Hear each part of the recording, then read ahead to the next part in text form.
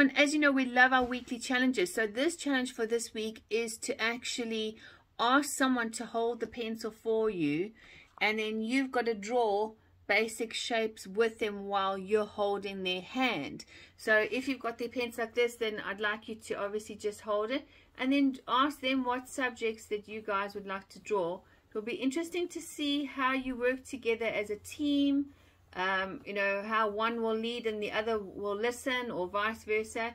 It's great for team building, and it's great just to have a quick give your mind about 5 minutes for having a respite, as they say.